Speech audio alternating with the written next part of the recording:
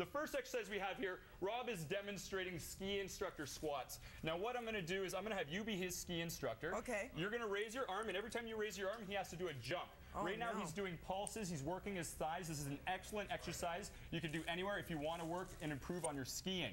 What do we make sure we don't do to avoid injury here? So you want to keep the knees back, so you're pushing your hips back so your knees aren't going too far past the toes. This takes advantage of Olympic training principle number 1. Okay. Always have a coach. He's going to be watching you. You're his coach. I got this. Every Olympic athlete has a coach. If you want to look and feel your best in fitness, you should have a fitness coach. If you want to be your best at swimming, a swim coach. It just makes sense. So how do I flag him to do the intensity? Just raise your arm up. Raise your arm up. Go!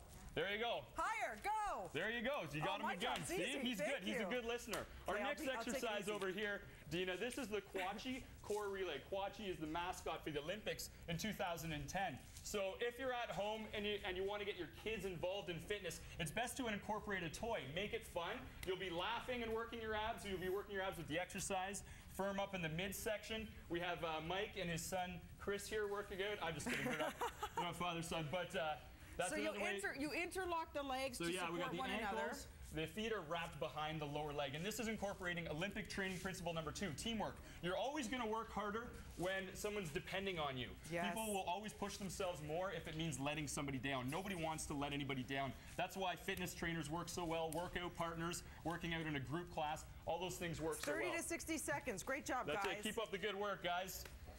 Here we have Alicia. She's doing speed skaters. Now, this is taking advantage of Olympic training principle number 3. You want to train the movement, not the muscles. We don't want to be doing muscle isolation if you want to be fit for sport. All the muscles must work together as a team, getting everything working. Now, the key with this is you don't need fancy gym equipment. Anybody can do these movements at home as long as you know what to do. Absolutely. It's very easy to apply. And last but not least, back here we have Holly. She's doing Pass the Rock push-ups. This is a tribute to my buddy John Morris on the Canadian Olympic curling team. Go, John! If you're at home and you want to do this exercise, we're using a medicine ball, but if you're at home, you can use a basketball, you can use a soccer ball, slam dunk some body fat, work on your fitness, all at the same time. This is advanced, though. That is advanced. She's using excellent form. It's always good to get coaching on proper form. Otherwise, you can become a champion of bad form and injury rather than an Olympic champion, as she's becoming today.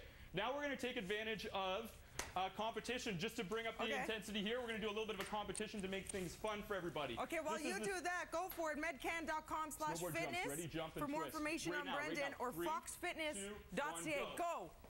Go. First person to 8 wins. First person to 8 wins. I give you all gold medals in my eyes. Well done, everybody, Raise your arms when you're done. Speaking of fitness, and winner Jen's doing it in the water. Woohoo! Yeah.